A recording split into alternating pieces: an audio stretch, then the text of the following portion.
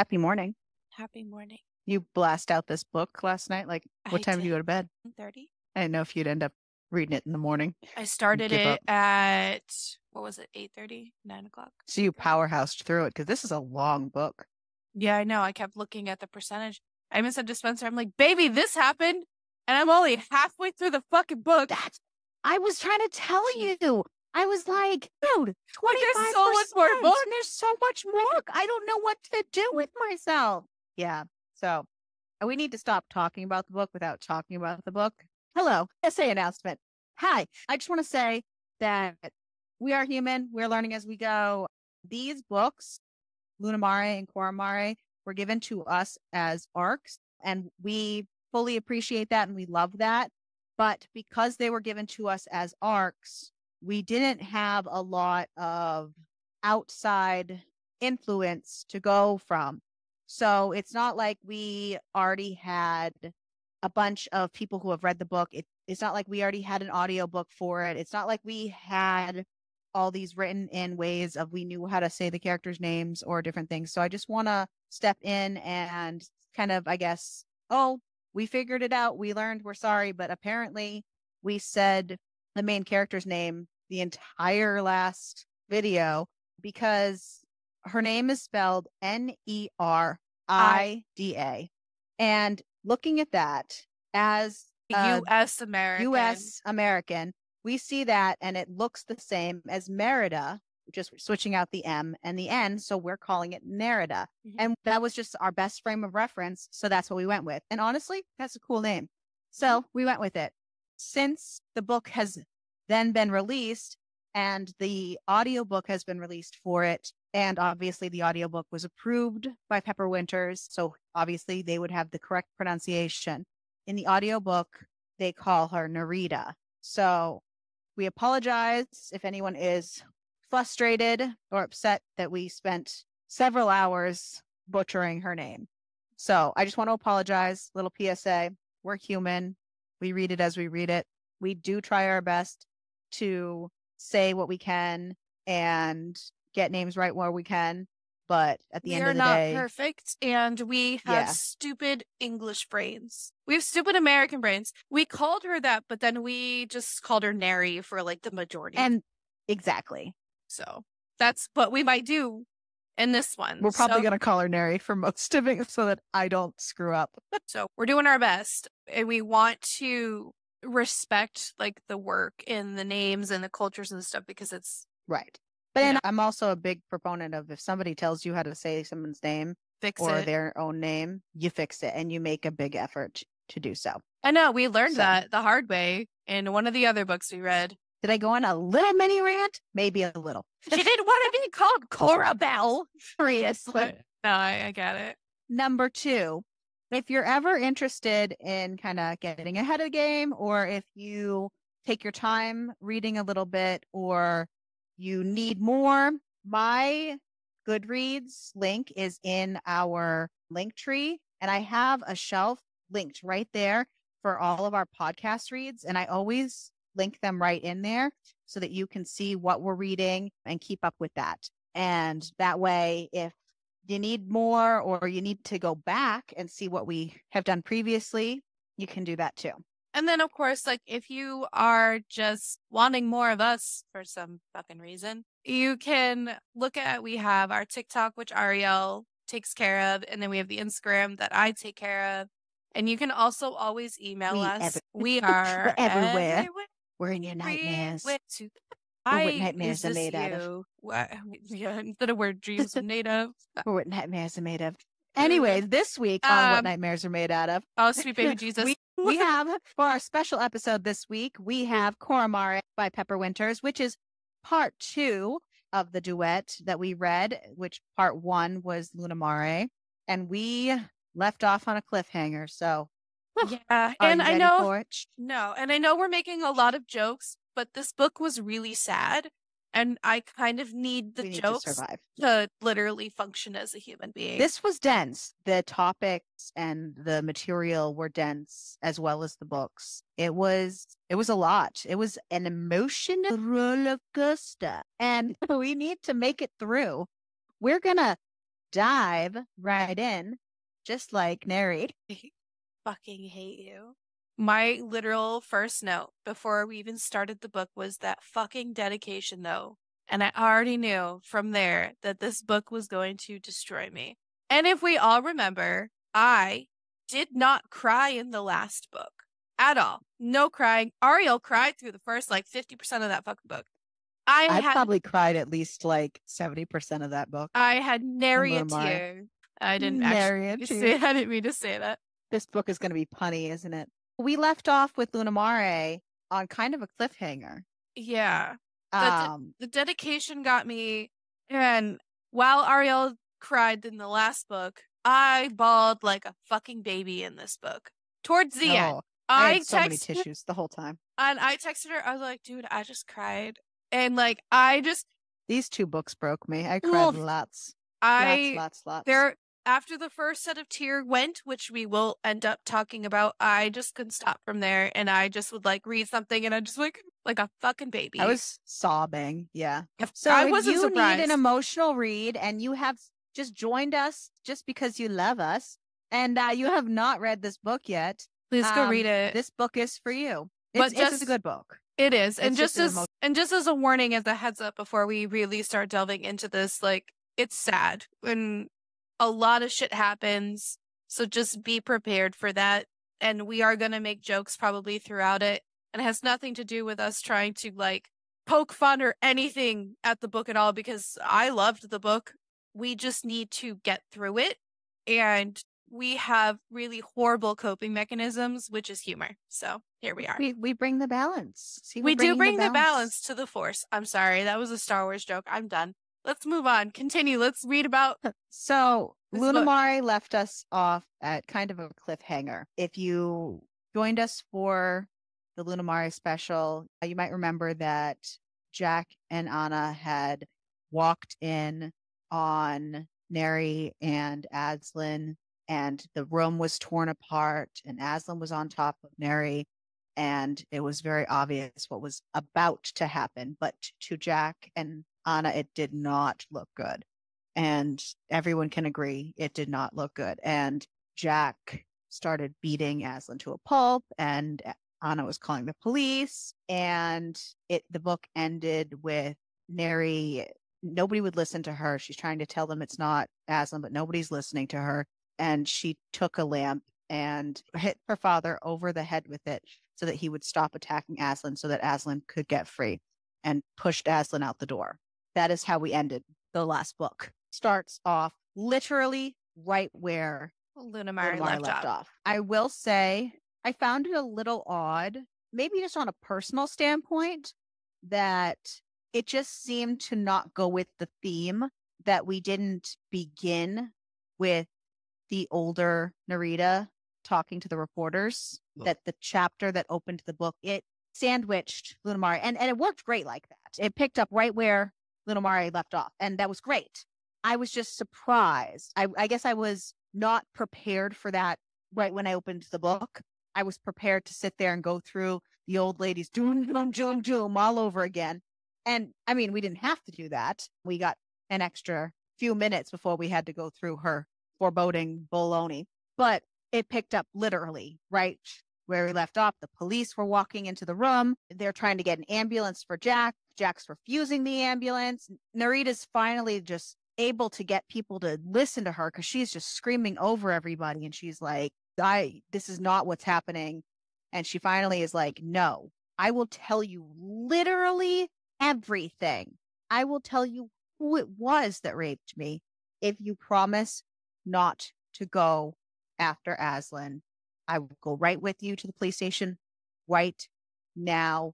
Let's go. It was crazy because she's been holding this in for 6 months. Because she didn't want anybody to know. Mm-hmm. And I think her parents were still even a little skeptical at this point, but they could see that their daughter was on such an edge, and they just everyone just piled in and went to the police station. I texted you yesterday. I don't think the mom was skeptical because, again, she said it without saying all the details while she was at the house, and then her mom's face was just, it dropped.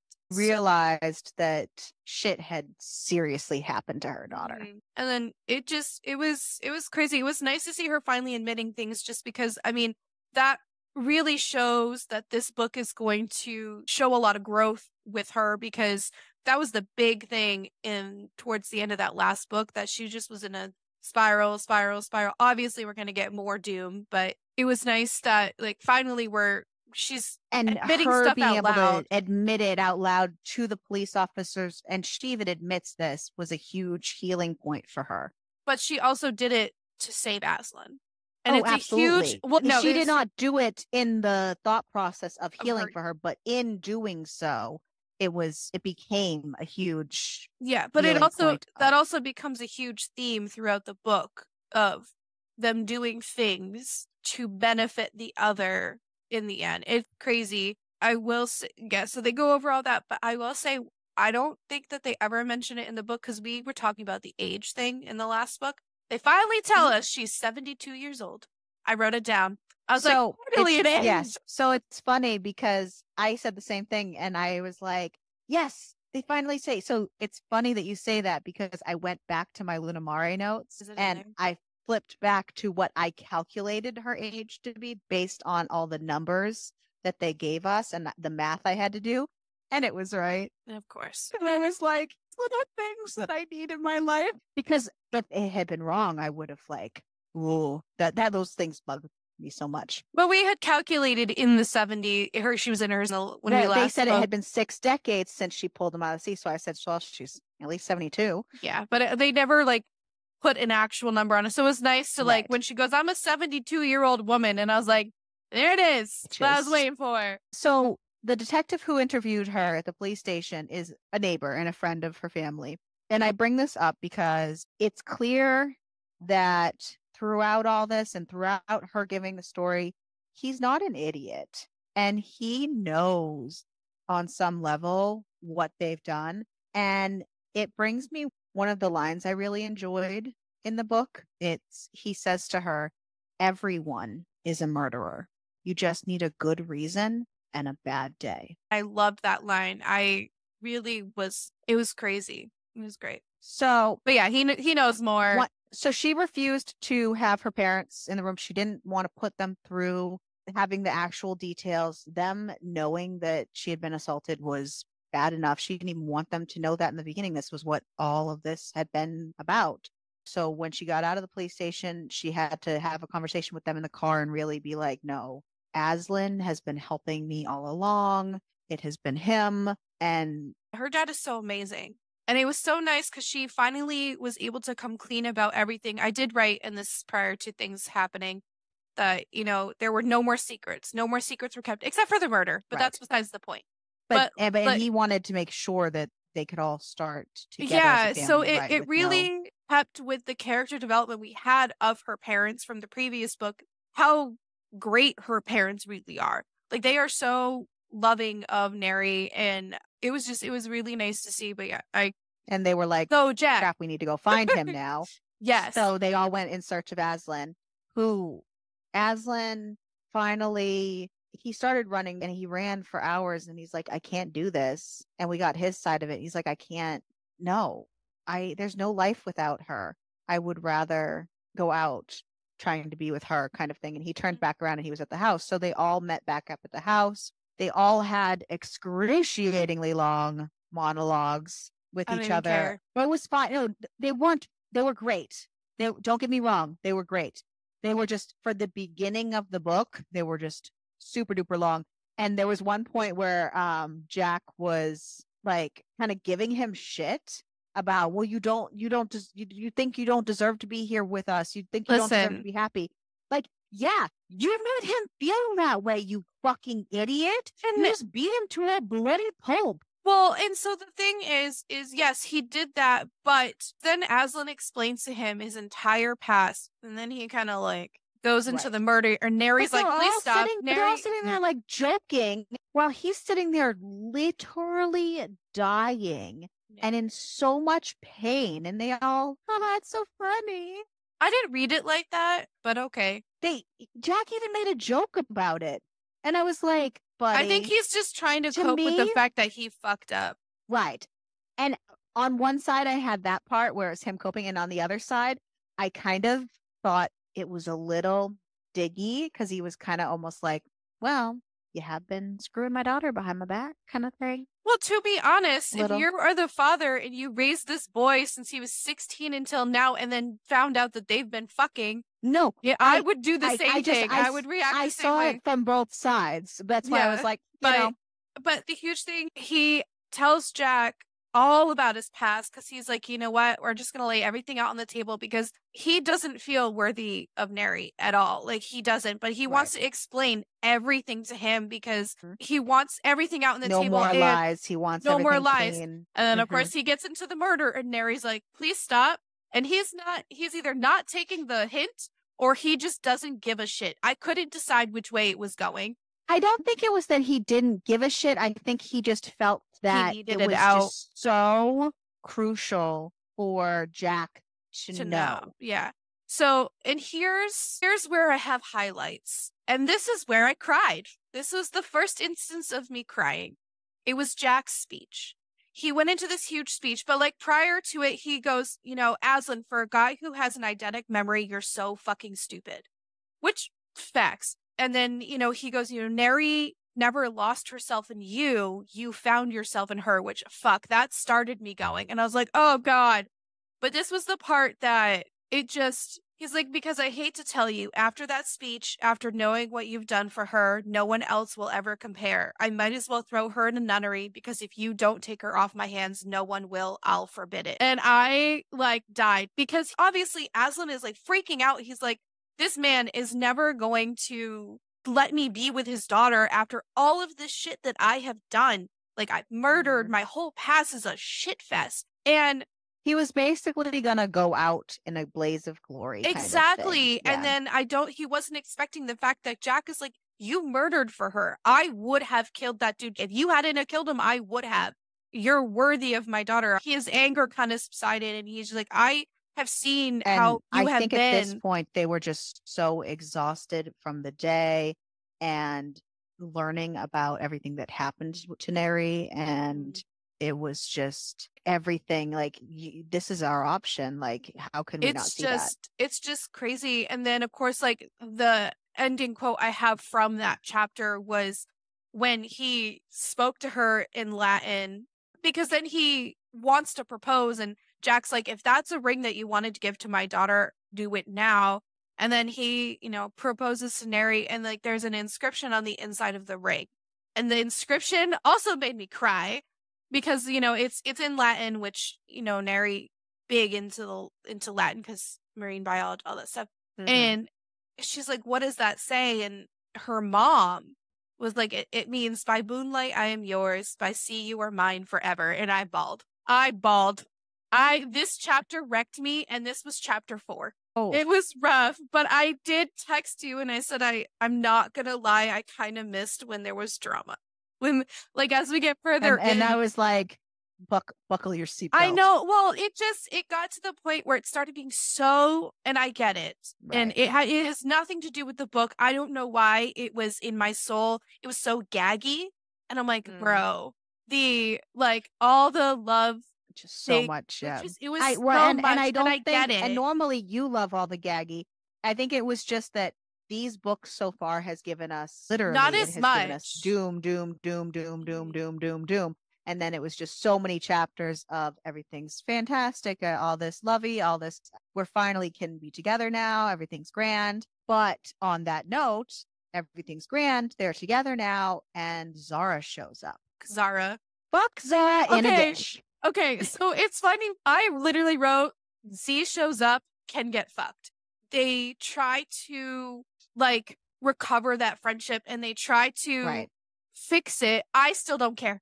Fuck Zara, I don't care either. Ass. And I want to say, I don't want to get ahead of myself.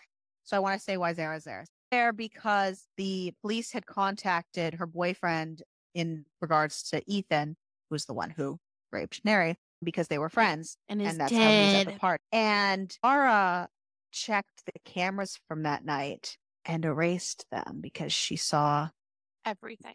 Aslan basically beating him up and yanking him and dragging him out of there. But Zara is distraught because she did not realize that happened to Neri at the party.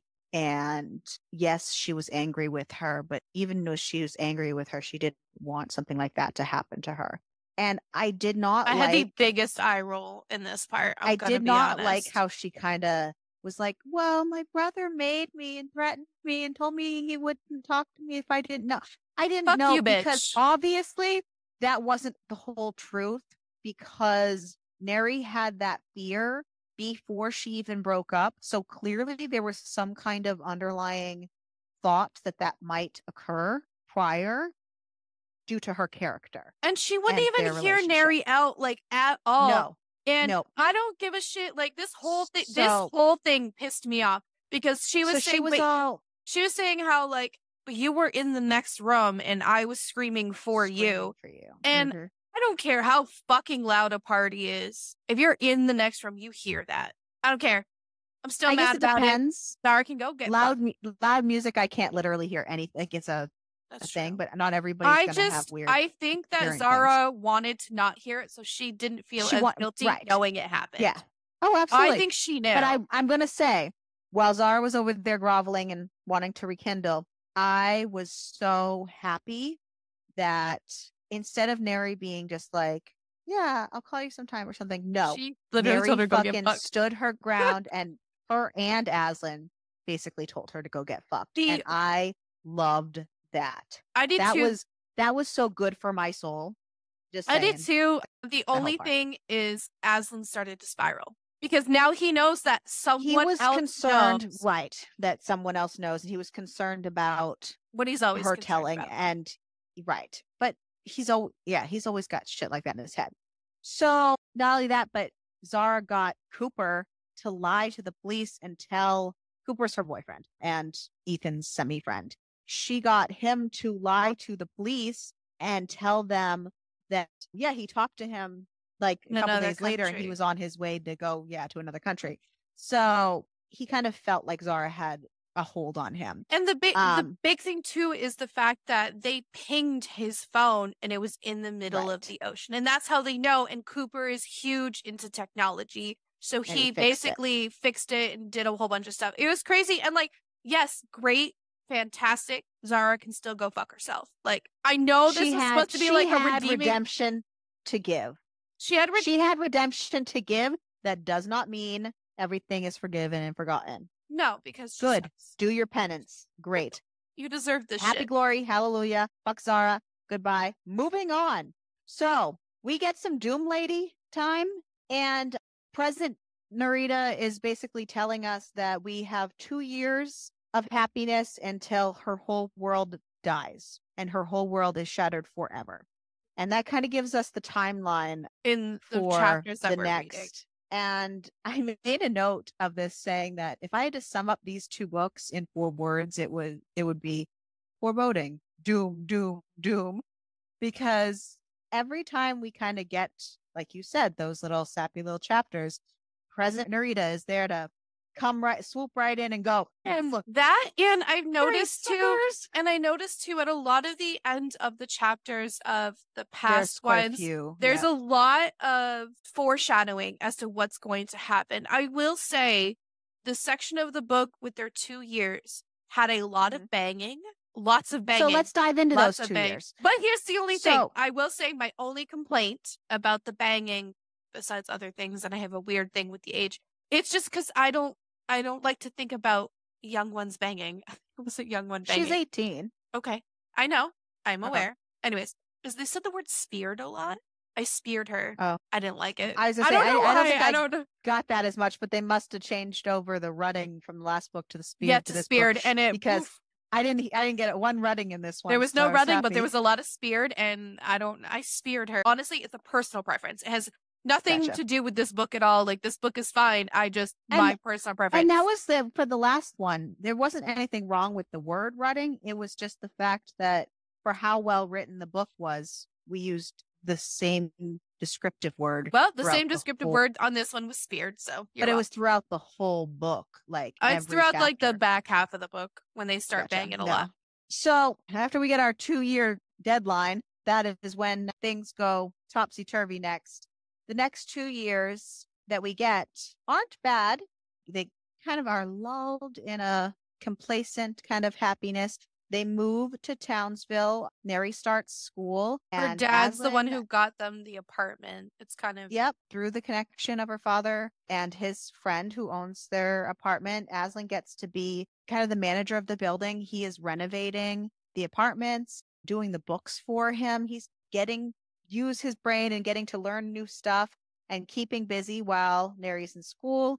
They're having the time of their lives on their own in Townsville, away from regular life, their parents. Everything's going great. They're happy as can be until towards the end of the 2 years, Aslan gets a call and Narita gets stung by, I'm going to butcher this, and I should have looked up how to say this correctly. Glaucus atlant. It's a blue sea dragon or a blue, it's a venomous animal that it really got her good. She's in the hospital. It was touch and go because these things can be fatal. So Yes. Aslan rightfully is losing his mind. He should not have gone to the hospital, but he does. But thankfully, Neri's okay. He brings her home. They just have to take it easy for a while. He is spiraling yet again, though, because it just shows him another way he could lose her and another way of how he risked so much getting to the hospital.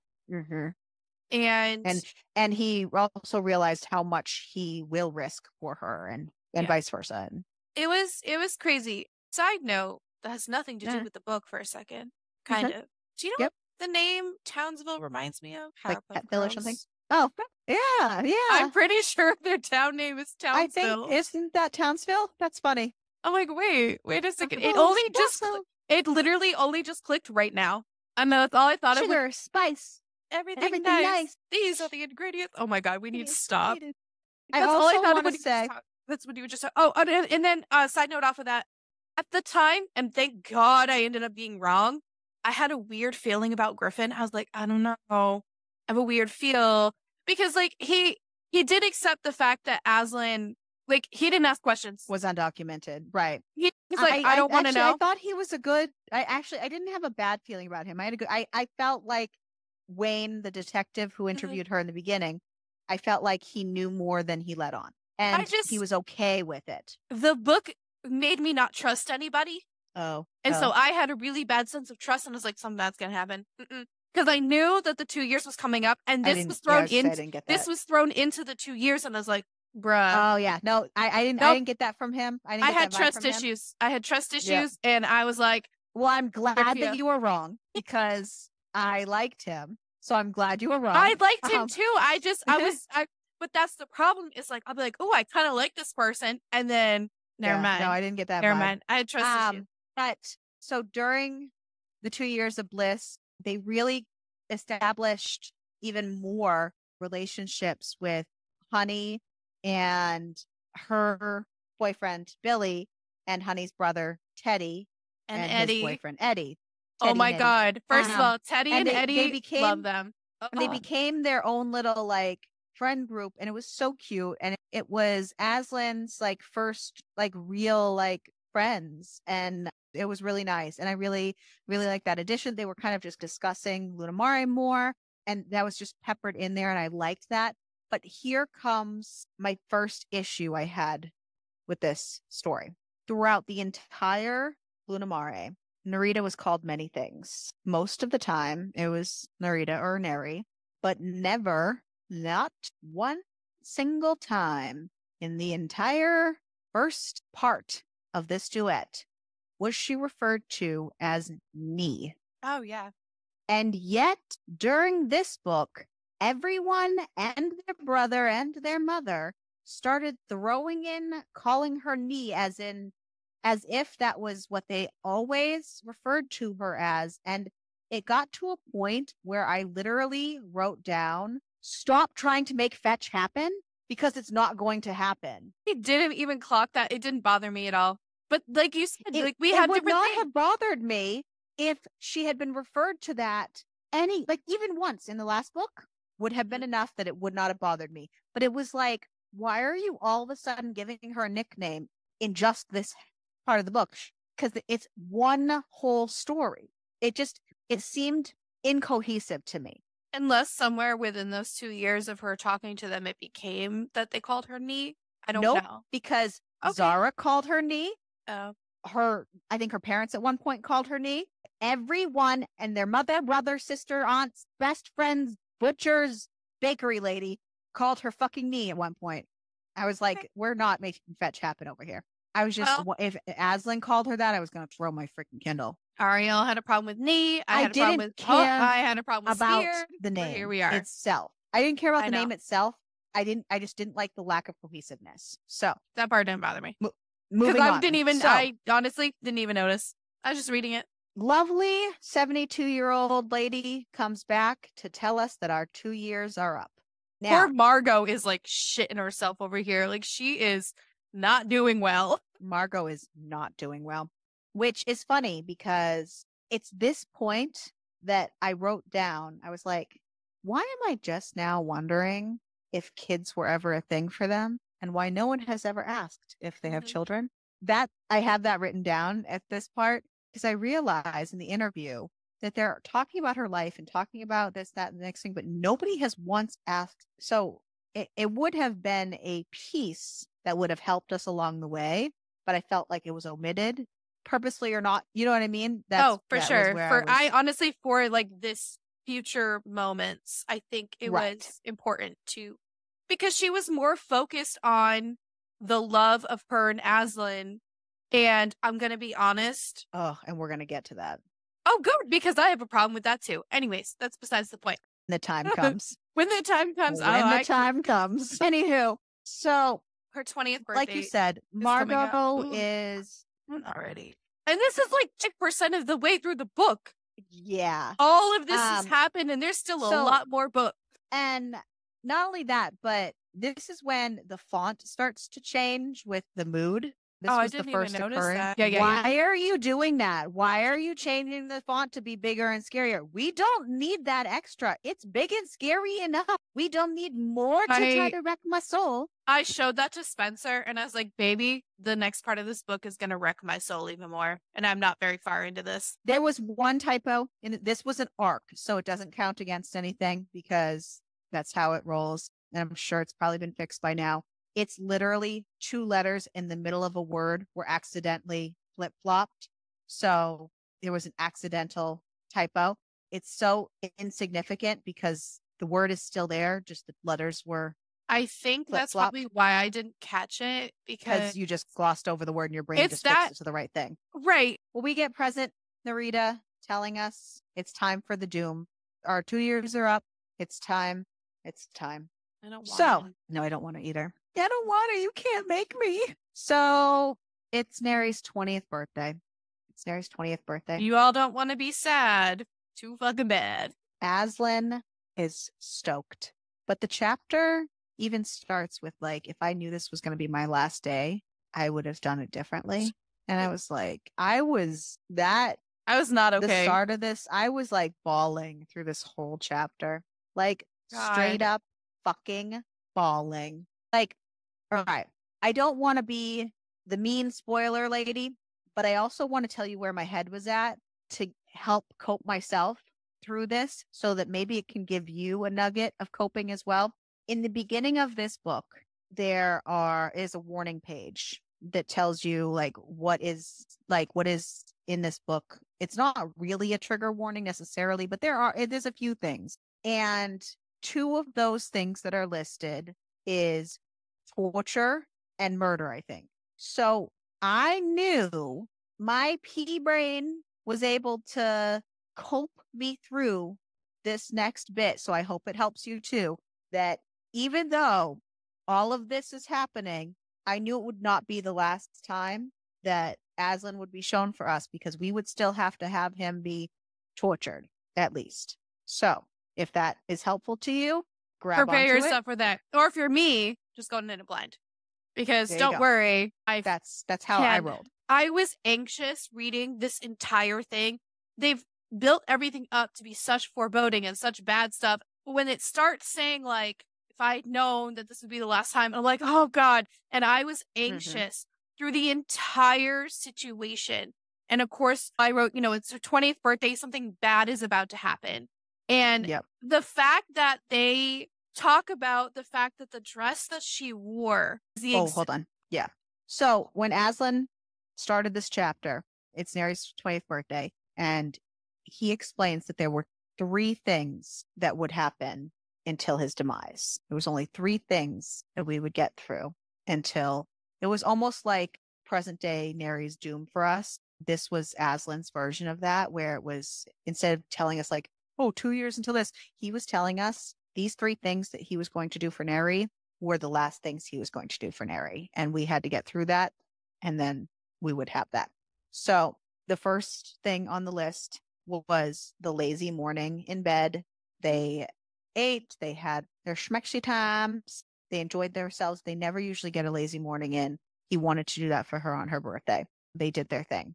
Then they were going to leave for the day, and she got dressed. It ended up being that, and this is where I knew shit was going to go real south, because she got an exact replica of the dress she wore the night everything with Ethan happened. And, the dress ended up getting... It was her favorite dress prior to that. And it was his favorite dress that she wore prior to that. I understand she wanted to put a new... Reclaim it and do all that stuff.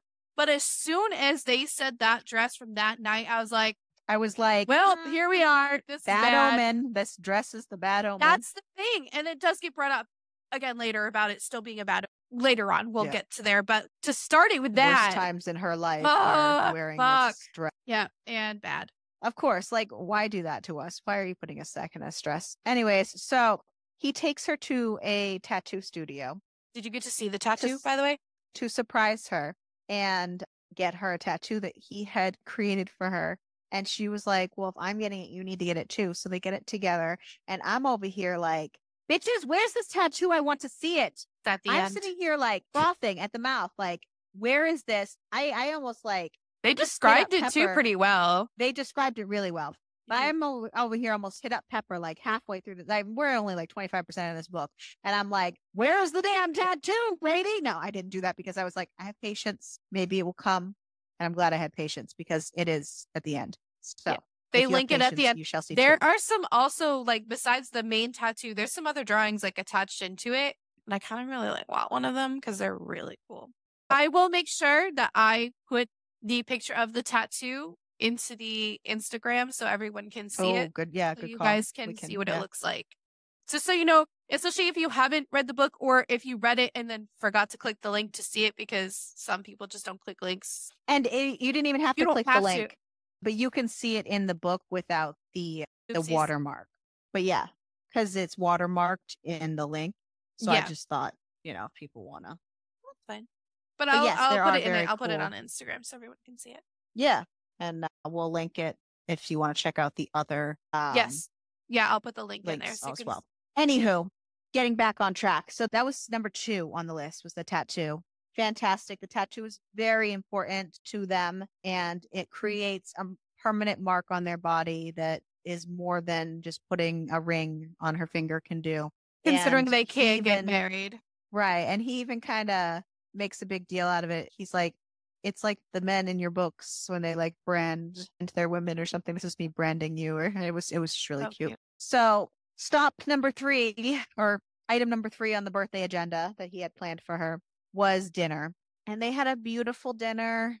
They basically had to be kicked out by the wait staff because they way overstayed their dinner welcome. They were enjoying themselves so much. They were done for the night. They had drinks. They had food. They tried so many things. They just were having the best time. And they were anxious to get home to enjoy each other some more. And so they ordered to get them there. And they're outside waiting for this Uber. And the Uber is taking forever. It keeps giving random times like, oh, now it's 5 minutes away. Oh, now it's 10 minutes away. Now it's 9 minutes away. Now it's 15 minutes away. And it keeps changing. And they're just sitting there, standing against the building of the restaurant. And all the employees have gone home at this point because they've just been standing there waiting. And it comes to a point where they're like, we could just walk home at this point. And then 4 drunken idiots stumble upon them. Here's the doom. In case you're curious, this is sad. This ruined my soul a little bit. So Neri's dressed up to the nines. She looks fabulous. The drunken idiots clock her immediately and start like kind of catcalling her type of deal. And then they start picking in on Aslan.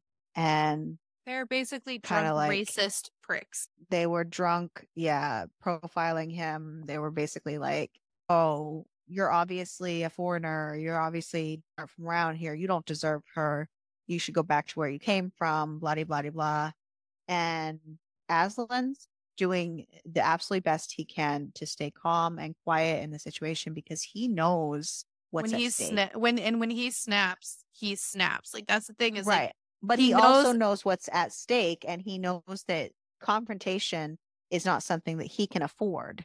But Neri does not understand that. Yeah, she doesn't understand that concept because she hasn't been forced to understand that concept, like, due to her life and her privilege. So she's running her mouth. And to be honest, that would be me. I mean, right. Like, and so it's just getting them going even more. And it gets to the point where they like grab at her and Aslan has to stop them. And then all hell breaks loose because Aslan is so pissed off that he slips and he says something in Turkish and then boom. So they start fighting. It's 4-on-1, but one breaks off and tries to like attack Neri, but the 3 aren't doing so well. So thankfully he kind of leaves Neri alone so that he can go back and help his friends because Aslan is kicking ass and taking names, but he's taking a lot of damage himself.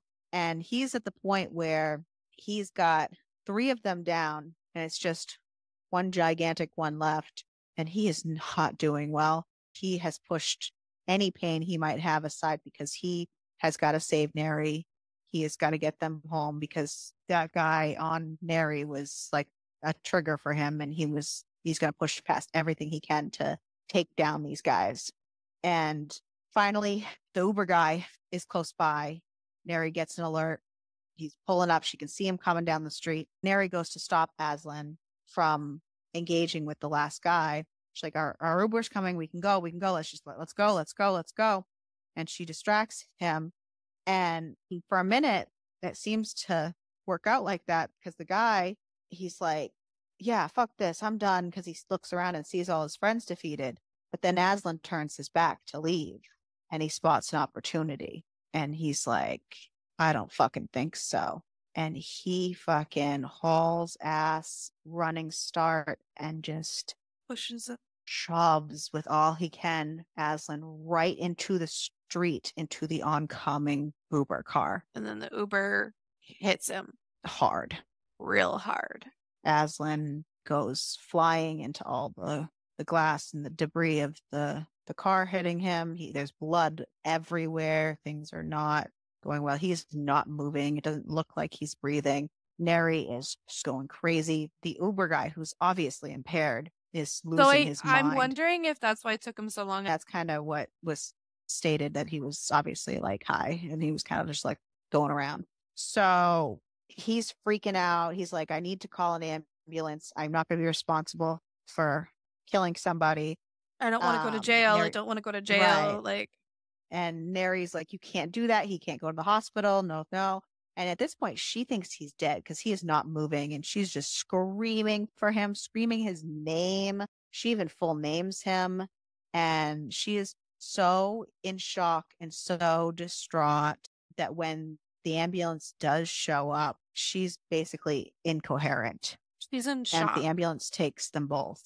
Yeah, they take them both. That whole scene was so heartbreaking because, like, she is so soulable, so incoherent, so just devastated as to the love of her life just get hit by a fucking car.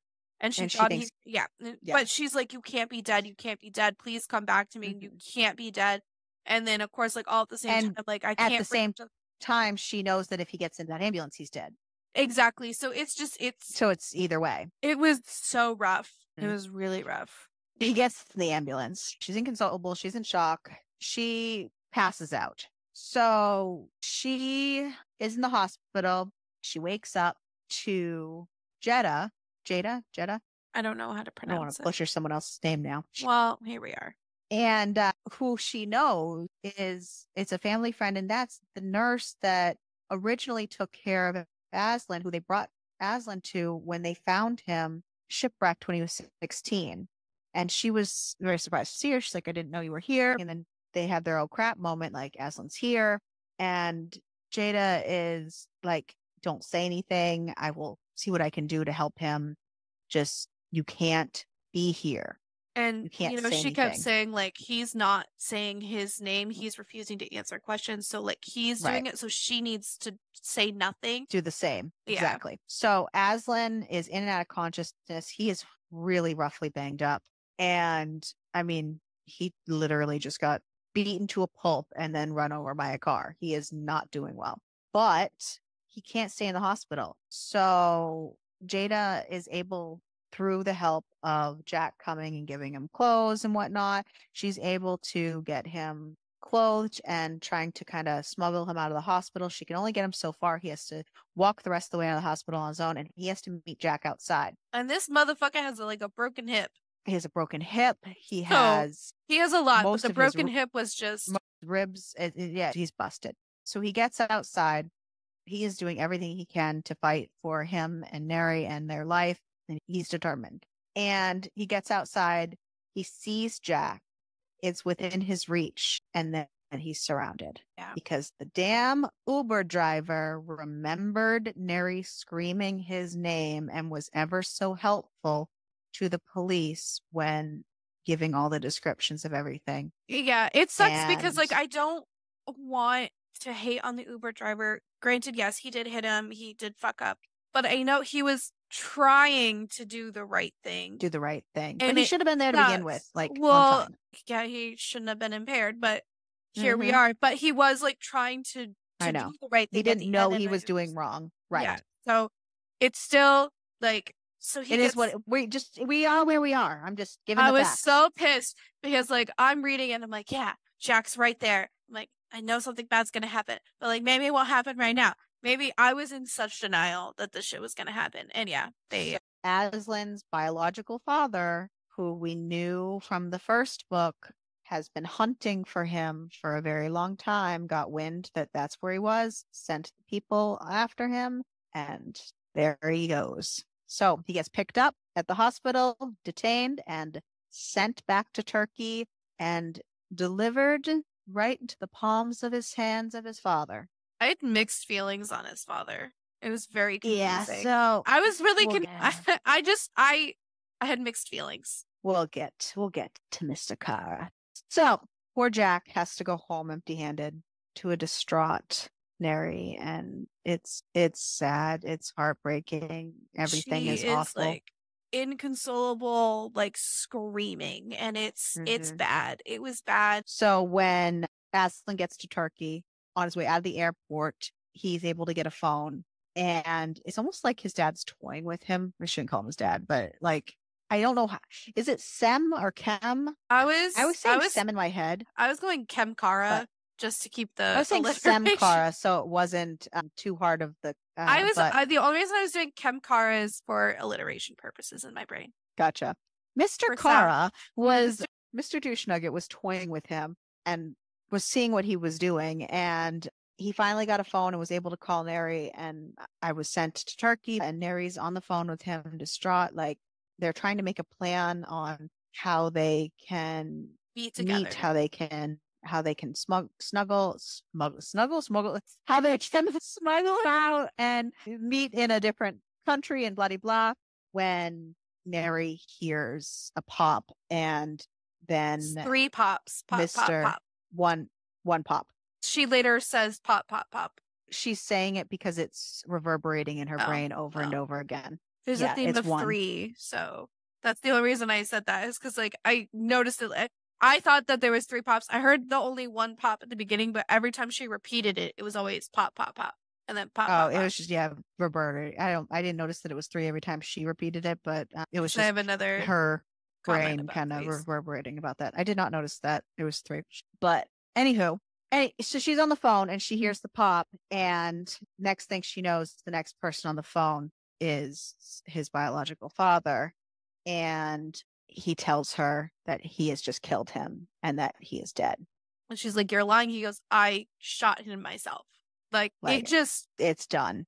And he hangs up and she screams and screams for hours. They cannot get her to stop screaming. And this is when they have to sedate her to get her to stop. And this is where they throw in a little tiny nugget of when she's fading out from the doctor. Yes. And this is where we learn someone named Neri is pregnant.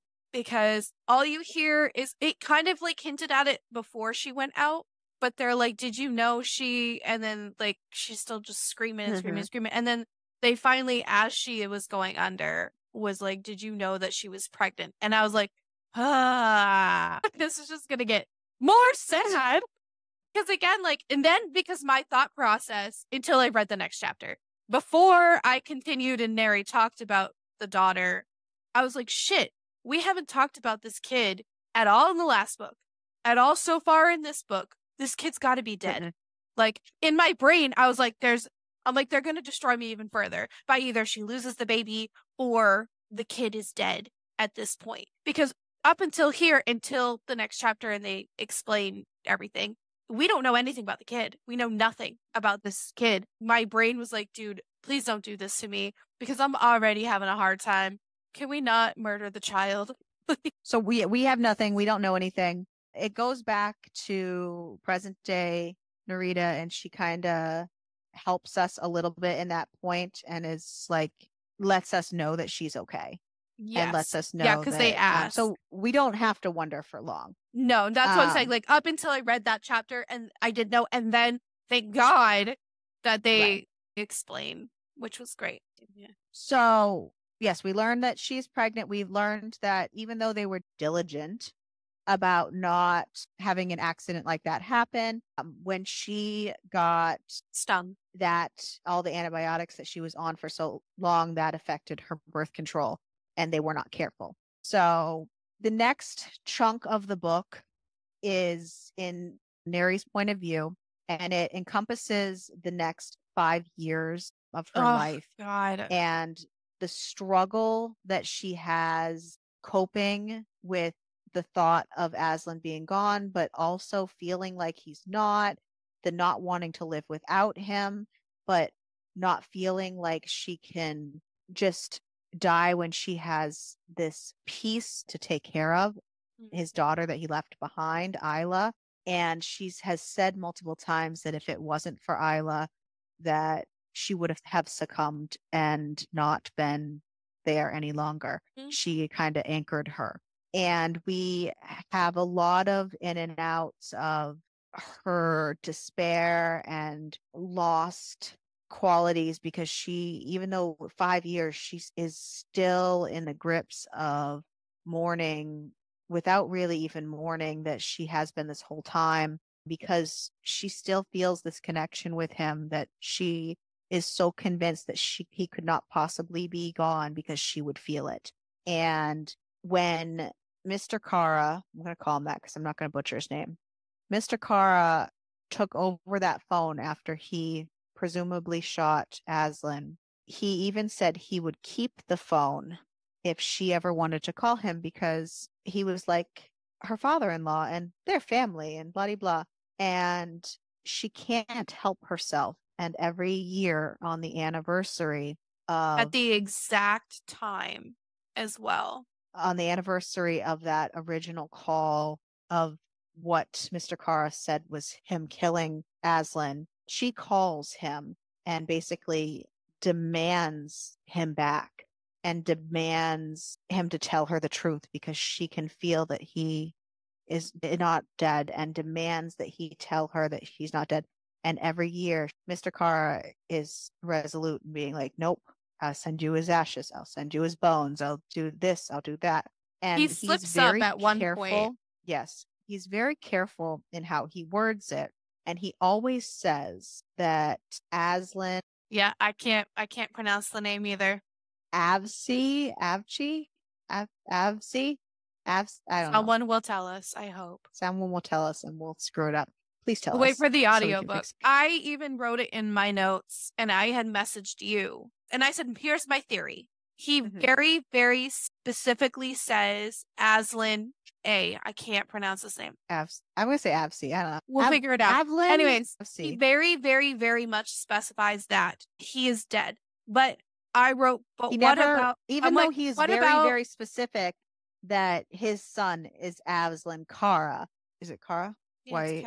Because Kem Kara and then... Kara or whatever, yeah. So, even though he's very specific, that's his child, he never says that Aslan Kara is dead. So that was that kind of, and she even picked up on it, I think in the 4th year, and she kind of called him out on that. And she was like, but what about Aslan Kara? Is he dead?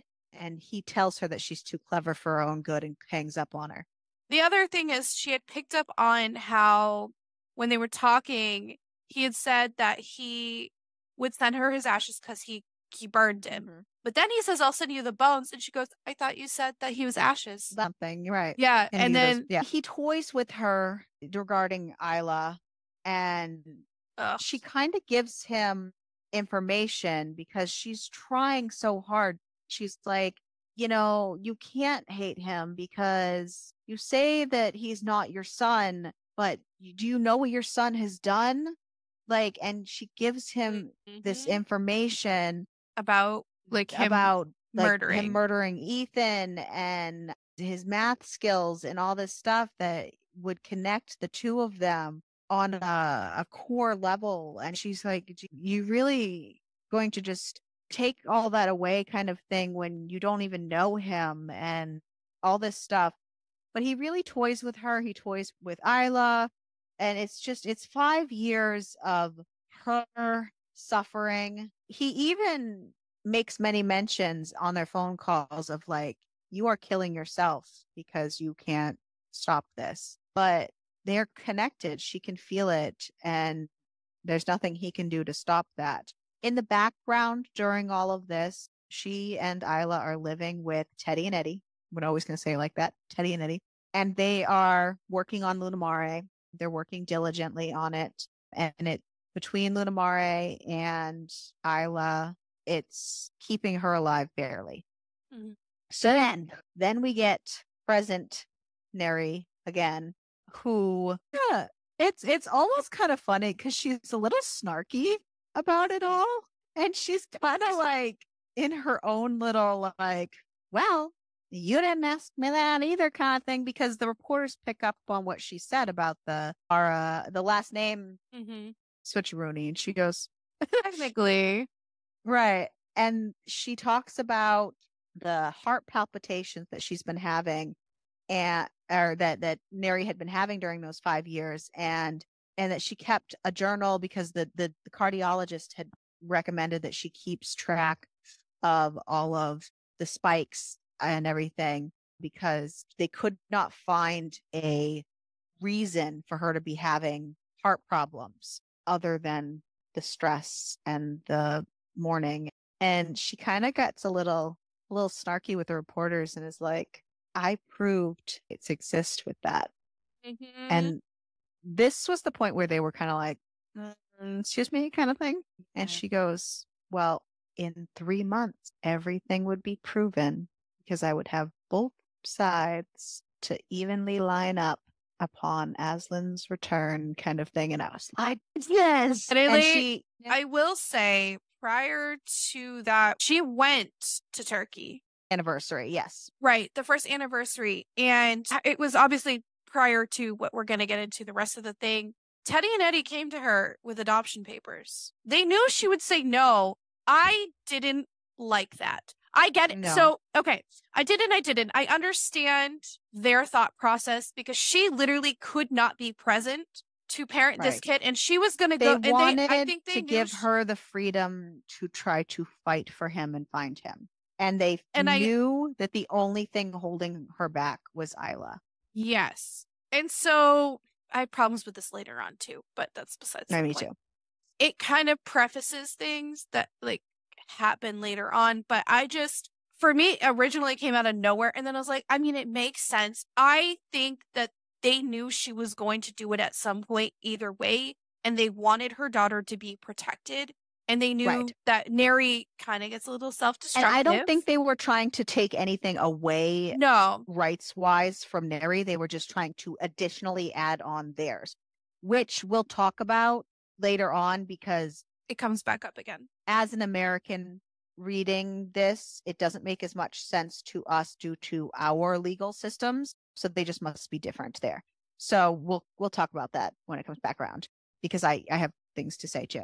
But I got a little overexcited because Present Narita's chapter ends with like, and I saw him there at the house, like, you know what I mean? And I thought that's where it was going to pick up. So I was like, I'm ready for this, bitch. Like, hear the Taylor Swift, like, are you ready for it song? Like, even the, like, knew he was a killer. Like, all that, everything was, like, lining up perfectly. I was like, bitches, I am ready for this. Like, Ben's ablazing. He's going to walk in on a blaze of glory to this song and, like, bring it to me. I am going to nom this shit up like fucking no tomorrow. And then that did not happen. So, not yet. It was anticlimactic. Had an issue. And it's just a me thing. And then, like, now thinking about it, it makes sense. But, okay, bear with me here. In the last book, all of Narita's chapters were written as present. present. Talk about the thing that I had an issue with next? Entirely possible. And then, of course, I got all the ages. This book, none of her chapters start with present, except for this fucking Aslan chapter. It said present day. So I said, finally getting present Aslan. And then I said, maybe. And then I started reading it. I was like, why does this say present? But this is from 5 years ago. What is the fuck is happening? So I guess because all her present day it wasn't from 5 years ago. It starts at 5 years. Oh, 5 years after whatever. Yeah. After. Right. That's what I meant. So okay. I understood I'm not it the only one. Once I read it, but I was a little testy about it. So I had the same feelings. So at first I was like, yes, we're finally gonna hear from Aslan in the present. Bitches. And I was all gung-ho and excited. I was like, okay, this will take away from my big flop Taylor Swift moment. And then it started in the same exact timeline of past. Mm-hmm. And I got really confused. Mm-hmm. And not confused because I understood what was going on. But it's labeled as with that label. Yes. And it took me until the next chapter where he went back to that particular age when he was taken originally. Mm-hmm. And it became his toggle of his past and present, just like we have toggle of her past and present. They're just separate timelines. I did not either. I wish it had given his age instead of saying present, because to us, present is when Neri's 72. And that's the thing, because I think even with Aslan's chapters, were they ever labeled with felt like it would have been just as effective if it had his age on there or whatever. But because I don't remember. I understood what was trying to be accomplished and giving that separate toggle. But it just, in the context of the books, what we've been pushed this whole entire time. Right. I don't like, okay, this is the present, but then how is this? I don't, right. That's the thing, I understand now we have two separate timelines, and I was like, So here's the thing too, is because I believe in Lunamar, they were all labeled like ages, unless it was present, and then it was labeled as present. It was present day Neri. Right. And it did not say present. In this one, I don't think her present day chapters were labeled as present at all. No. Now that I think about that. And then her none of them were in the last ones either. But then they were, I thought they were. Oh, no, they weren't. You're right. But they were, but anyways, but all the past ones were labeled with their age. Were labeled by age. So, but this also feeds into what I had an issue with in the last book, with the past chapters reading towards the end as present thoughts. Like, you know how Neri's like, and then this was going to happen. But then some of Aslan's chapters in the past were like, if I had known that this was going to happen. Yeah. So I had an issue with that in the last book, where they'd be like, they were clearly in the past. And then, like, not all the time, but occasionally it would be foreshadowing. Like, if I knew that this was going to happen. We have to remember that this entire story, even though they're labeled as this person, even though they're labeled as this age and this age, this entire story is being told by an old lady. I understand that. That's the only reason I kind of had a hair across my ass about labeling it as present. Because of the fact that they were Aslan's chapters at the time that were in the past, they were saying. So I didn't have an issue with the foreshadowing because of that reason. Right. But in my brain, because it's reading as Aslan's, if I had known that this is what was going to happen, that's what I had an issue with in the last book, is the mixing of present and past. And so this being labeled as present, I had the same thought you did. I'm like, oh shit, we're going to finally get Aslan in the present. And then it's not actually being in the present. The concept, and I understood the giving them their separate toggles. I understood it. It didn't fit preference. I didn't like it. Didn't fit with how the book has been written so far and how both of the books have been written so far, that they haven't labeled it as present unless it's physically actually. It was actually the only chapter in both books that was labeled. And that's it. And so it wasn't how. Odd, but yeah, it was just an odd choice. But that was. I'm glad that I wasn't the only one who had a problem with that. I understood it. It was not my personal preference. No, I wish it would have just stuck with the age instead of. So anyway, now we begin Aslan's toggle of back and forth, like we've been getting Neri's, and now we get to find out how 5 years have been for Aslan. Which, spoiler alert, not great. 5 years. Spoiler alert, not awesome. And we learn right away, because we start out at the top of the 5 years and not going back just yet, that he's basically a yes man conditioned shell kind of on the outside. We learn that he is not doing so great. His body is riddled with scars and wounds, and he is missing half his leg. Mm-hmm. We can see the damage that the last 5 years has done. But we know that obviously he's not dead. So, sweet deal. So that's when it goes into the past, and we learn about the past 5 years. That pop that she heard was a pop from a tranquilizer gun. The tranquilizer had an awful reaction with him. It basically decayed his leg. Instead of letting him heal like he should, Mr. Kara was all gung-ho to get him started in his conditioning, and it just made it worse, to the point where that part of his leg had to be removed or he was going to die. He basically gave him a choice of, we can do this the easy way or we can do this the hard way. But you will submit to me. Either way. There are 3 things you have to do to submit to me, and you can do it now or you can do it when I'm done with you. But it's going to happen. You must kill someone, you must rape someone, and you must traffic someone. And Aslan's like, no fucking way. Do your worst, bitch. I'm done. And so thus begins 5 years of torture. And he's basically strapping him into this, for lack of a better term, this like electric shock chair. And he's shocking him every parts of his body. He's doing all kinds of nasty things to him to break him and destroy, to try to and Aslan has a really hard time because it's very an effective tool, but Aslan's just grounding himself. I mean, he's strapped in there and he can see his arms, and he's surrounding himself with his tattoo, and he's using that to stay present. And we get the same anniversaries on the opposite end with Aslan as we did with Neri, and the phone calls that transpire, and how Aslan's biological father reacts to them in terms to Aslan. And after he learns that he has been lying about the numbers thing and that he's not so far from him after all, if he's murdered someone and all this stuff. And also keeping a very, very big piece away from Aslan, which was absolutely. But he's toying with him, mm-hmm. and he's kind of letting him know that he has access to Neri, and he is talking with her, and that is really killing Aslan slowly. By year 3, Mr. Kara is very frustrated. It has never taken this long to break someone. He doesn't understand what's taking him so long. He's basically been electrocuting and stabbing and taking pieces from his own child for 3 years now, and he is not broken yet. Yeah. And he can't figure out what he's using to ground himself. until he does. And then he has his tattoo literally cut off of him. So that he can remove the one piece that is keeping him from fully submitting and accepting him as his father. And it's just, it was fucking rough. Yeah. And that's kind of that next session that they have. Aslan just doesn't have much to hold on to anymore. And he's just like, fine, whatever you want.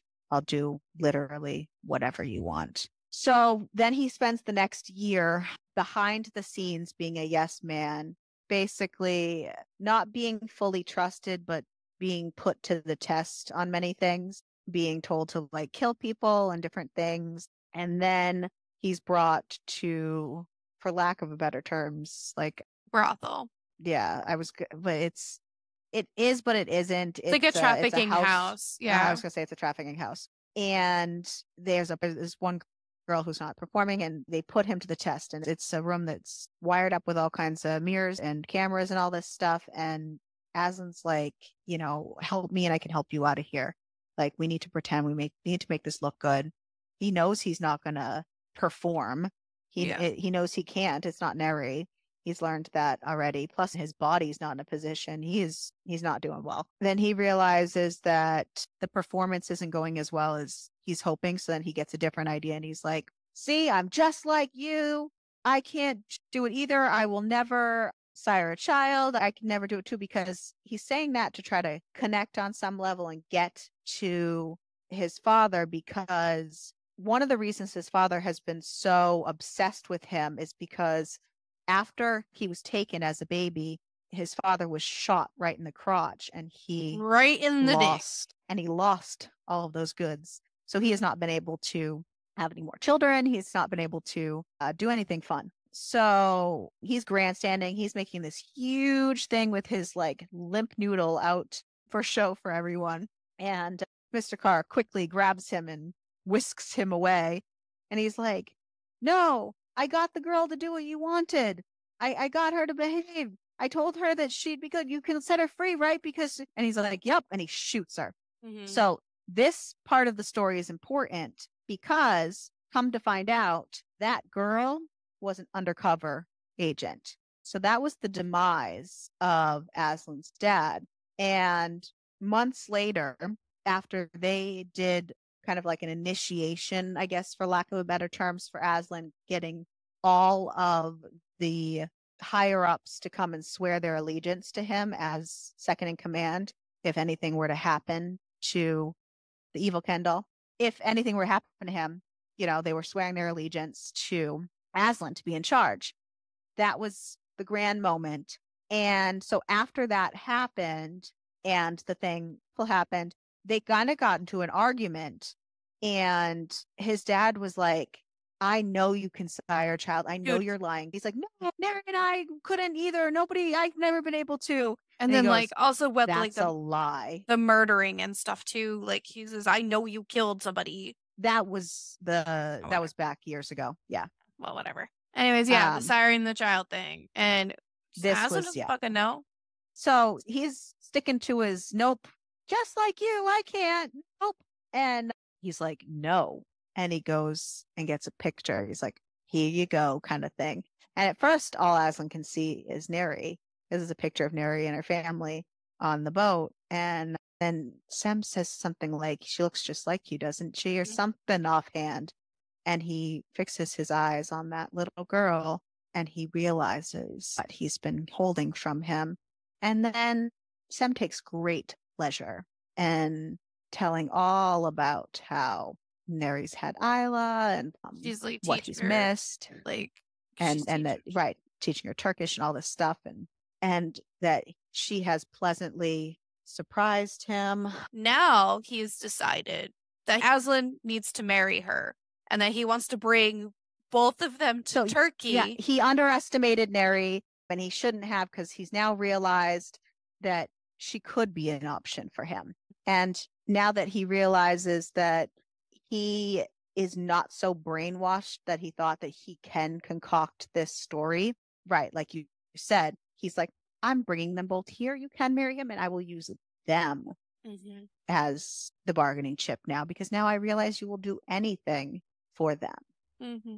And Aslan literally has a heart attack and passes out. Like, legitimately has a heart attack. Legitimately and has a heart an attack. actual heart attack. An actual I'm like, oh my heart God, attack. I'm having a heart attack. No, legitimate heart attack. So when he wakes up from his heart attack, things have happened in between. The doctor has seen him, but he doesn't know. When he wakes up from his heart attack, Sem is in his pajamas, basically rousing him out of bed. He's like, we have to go, we have to go, we have to go now. And he's like, I don't understand. He's like, I need to get my brace, or, you know, his prosthetic. Yeah, there we go. Thank you. And Sam's like, we don't have time for that. Like, just lean on me. Let's go. And they're like, running. He's like, what's going on? We're under attack. Like, they're booking it. And there's all kinds of shouting and gunfire, all kinds of shit going on in the background. Aslan just woke up, like, from having a heart attack, and has been passed out for like over a day. He has like no idea what's going on. Last he knew, Sem was threatening his wife and daughter, for lack of better terms, but to him. And now they're running for their lives, supposedly, and they lock themselves into this room, and he turns to him and he hands him a gun. And he's like, I need you to shoot whoever comes in that door. And so then the door busts open and Aslan turns and right in between the eyeballs shoots his dad. Fuck yeah. He's I was like, so don't excited. you ever. I don't even remember what the words were, but he was like, basically like, bitch, don't you threaten what's mine. Loved it. So great. So then he gets taken into custody. You're under arrest. That was his 5 years. So I had to go through all of that. And I was like, really? I just wanted to see them come together right now. Yeah. But okay. And then, so I thought that was going to be my moment. It was not. Then he shows up to Jack and they Anna's were, in house. fact, not ready for it. They were not ready for it. I was not ready for it. I was sad. So then we fast forward. It's been like 3 months. He's at Jack and Anna's house, shows up. He is looking fine. He has had 3 months of rehabilitation. He has spent a lot of that time in the cell, but he's been able to condition his body, work his body to not be so sickly. And, you know, he's worked out. He's gotten a correct prosthetic fit now. He can walk correctly without being in so much pain and limping and barely. He could have gotten one. He was in Turkey before, but he was a little stubborn because he was using the pain. He wasn't even just using the pain. He didn't want his dad to give him anything that he could use to take away and be like, now you owe me. Anywho, he is there. He is ready. He is like gung-ho, but he's nervous. He doesn't know what's gone on in these 5 years. He doesn't even know for sure what's real and what's not. He doesn't even know if Isla is truly his or what has been kind of, he doesn't know if Neri's moved on. He doesn't know anything, but he's at Jack and Anna's house. That's where he knows to go. And they see him. Good stuff. Good stuff. And they know that they've just spent the last 5 years telling their daughter that she needs to get over him and that she's not feeling him and he is dead and she needs to move on. And they cannot face her right now. No, they feel so guilty. Like, and so they send him by himself to go see her because they just can't go. And I didn't blame them. I don't either. Yeah. Oh, that was. Yeah. So then he shows up at Teddy Eddie's house. I love them.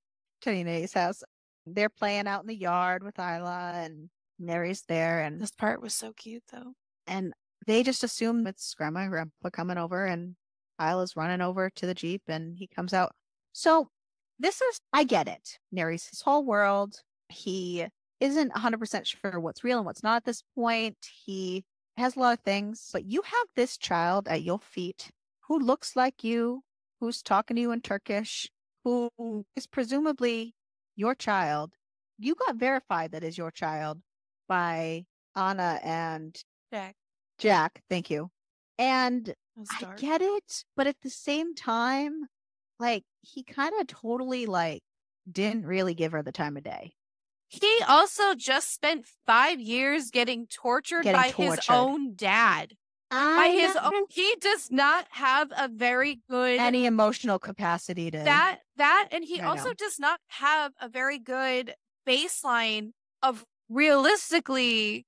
how to be a dad and how to be around children. So that part, I know, but I just felt like he literally just came out of that a could have been holding a cell for. moment Yeah, but he also for just that came little out of. girl, and then I felt like she was just whisked away, I don't think and like Okay, so here's my thing. So he spent 5 years being tortured by his own dad.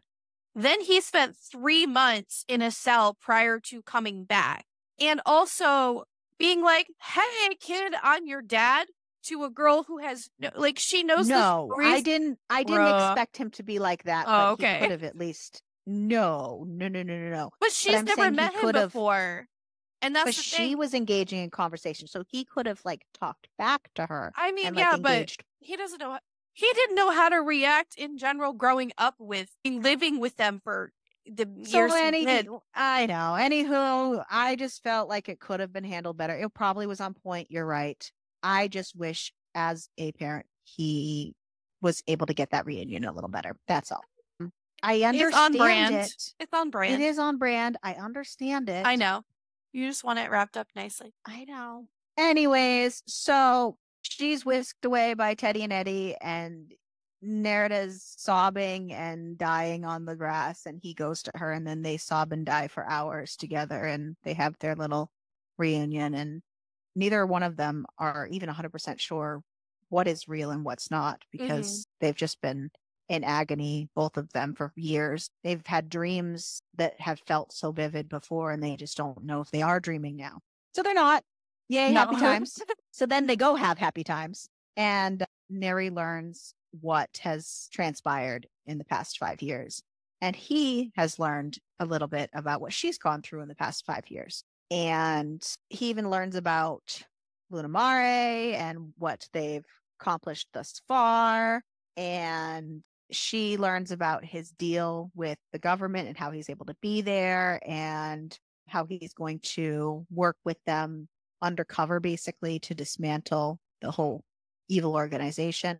But in doing so, he has to keep up a pretense, and so he gets to keep all the funds. So he's going to use them for good, and he's going to invest them in Lunamare because they are broke at this point and not sure how to move on. So everything's hunky-dory. They have a lot of little time jump skips at this point, where they have, like, a couple months later, they get married. And Jenna is the officiant, the jack of all trades, baby. And we have once again child interaction where she's asking him how well she did. He doesn't respond.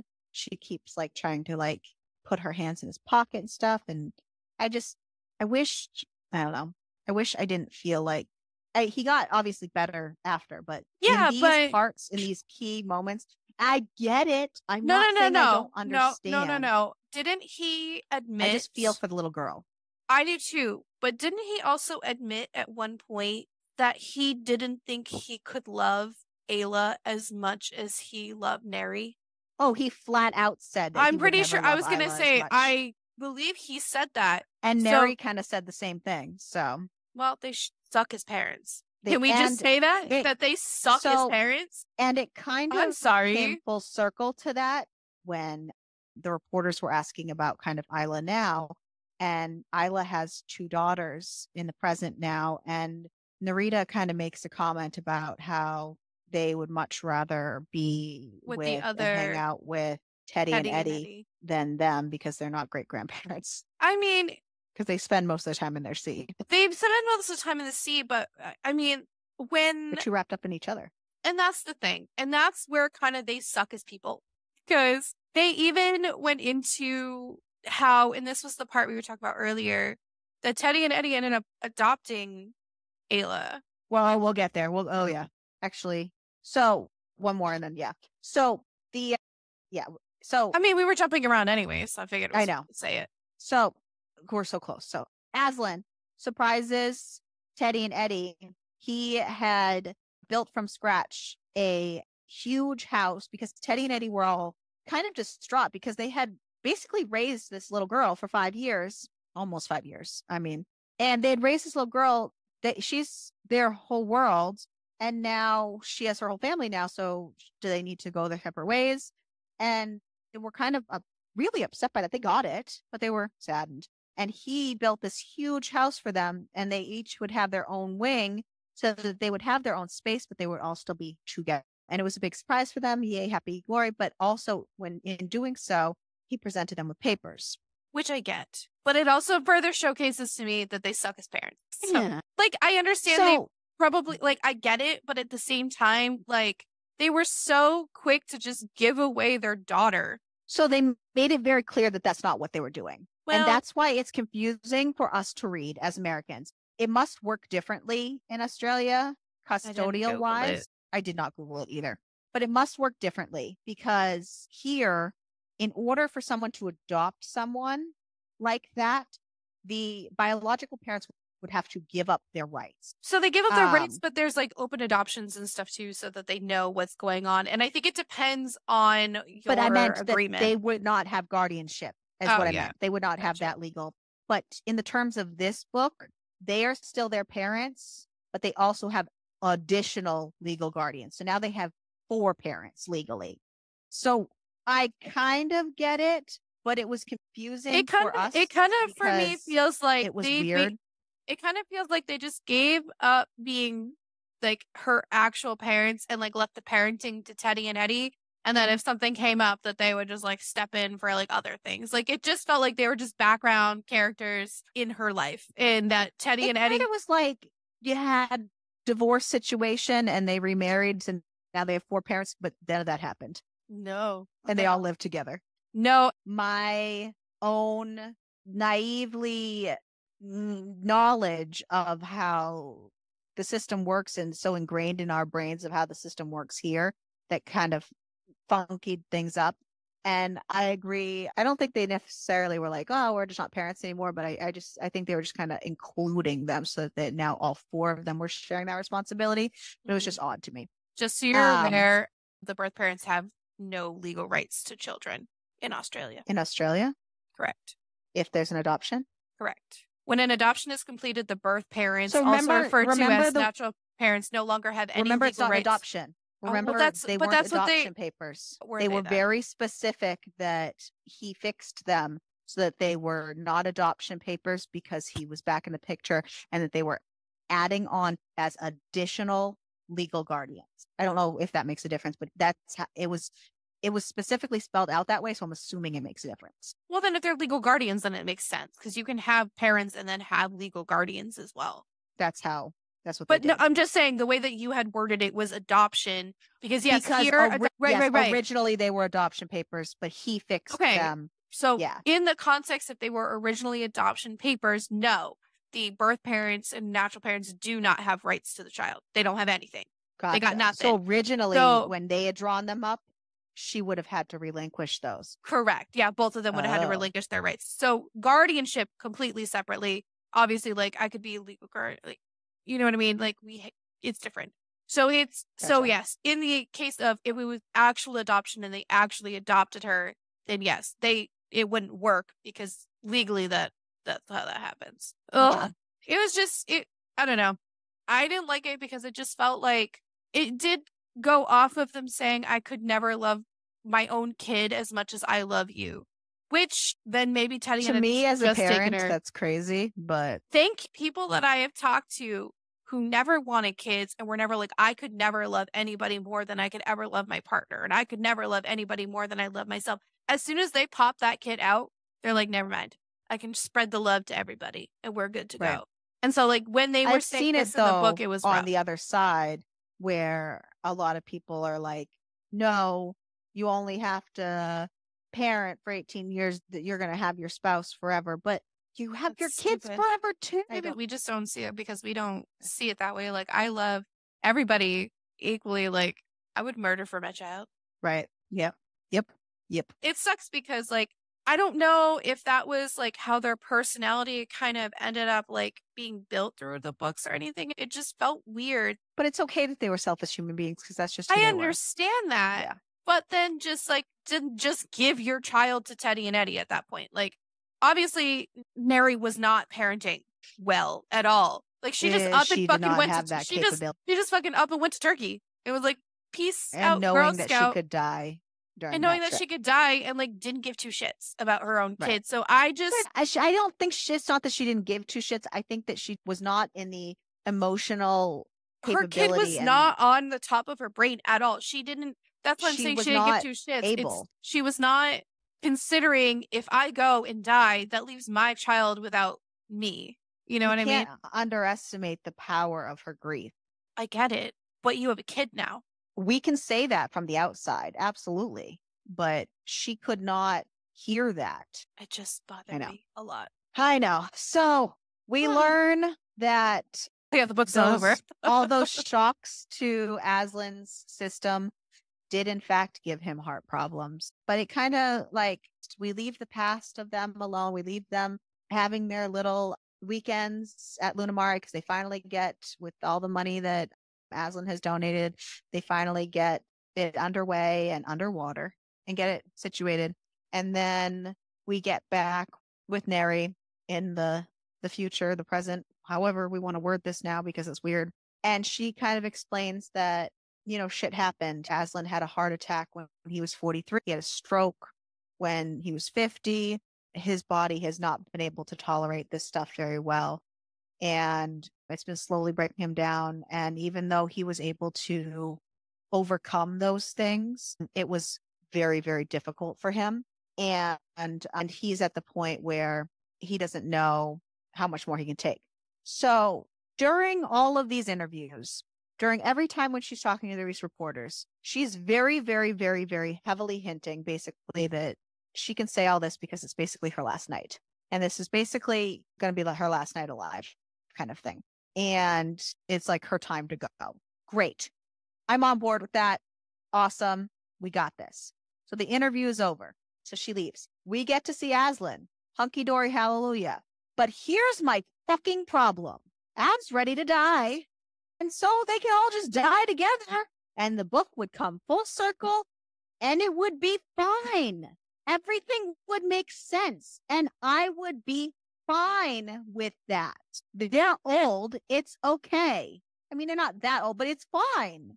Instead, this whole process of her confession has reinvigorated her. And instead, she comes up and gives Aslan an ultimatum and is like, bitch, we can die right now. And I'm here and we are going to die together, whether you like it or not, because there is no me without you. But there's another choice and you could take a chance and we can just live out whatever you have left. And if there is a time where you have another stroke or a heart attack, I will take care of it. I will end us myself and you will not have to suffer through any of that again. And I get it. But after all that buildup for 2 fucking books, I'm going to say it again, like I said in that book, but with this one, if they died, is it wouldn't be they died and they didn't have the love. This whole books are their love story. I told Spencer last night, I know this isn't going to happen, but I really would have loved for them to die together like the old couple in The Notebook did. That's what I meant. And that would have been great. When I imagined, in my head, I imagined her leaving that interview room, going back to her little, because she kept saying, I need to go back to the ocean. I need to go back to the ocean. I need to go back to the ocean.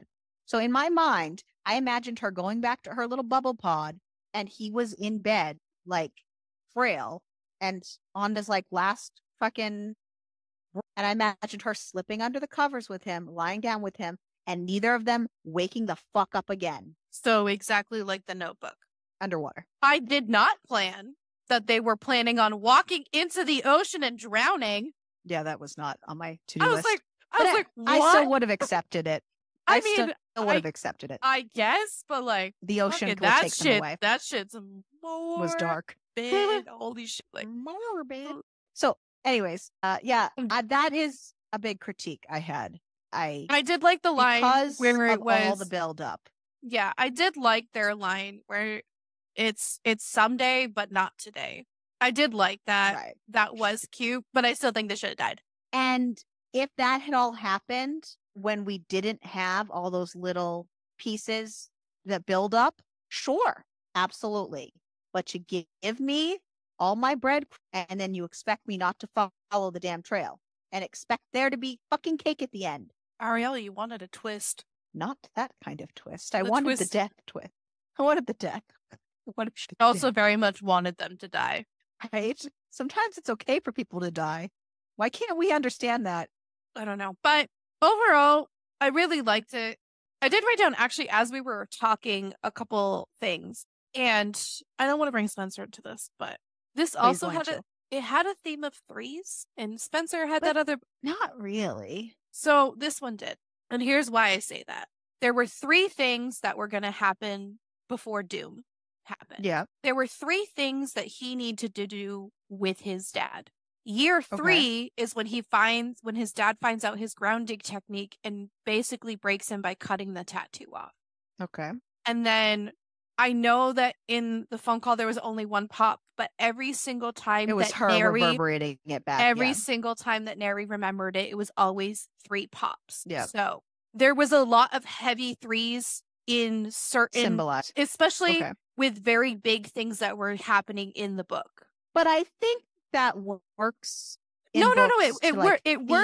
Well, that's the thing is like it works extremely well. I was just saying, like, I noticed a couple of them until we were talking. I didn't realize actually how many theming of the 3s. And I mean, it's always like there is that big theory that everything happens in 3s. You know what I mean? Like especially like weirdly death. But like it's not. But that dress, there's only twice. Right, but I'm just saying. But the big moments in the book happened around 3. It was really great. I agree. I think they should have died. But that again is our own personal preference. That I just it would have wrapped things up at the end, and because of how it was built. Of how it was all built up, it would have made more sense. That's crazy. It was like, don't toy with me then. Mm-hmm. Don't toy with me for nothing. If you're going to be afraid to actually go through with it. And yeah, I do like the fact that her daughter is this like amazing doctor, and her daughter works in Lunamare, and I was like, that's fucking dope. This is so great.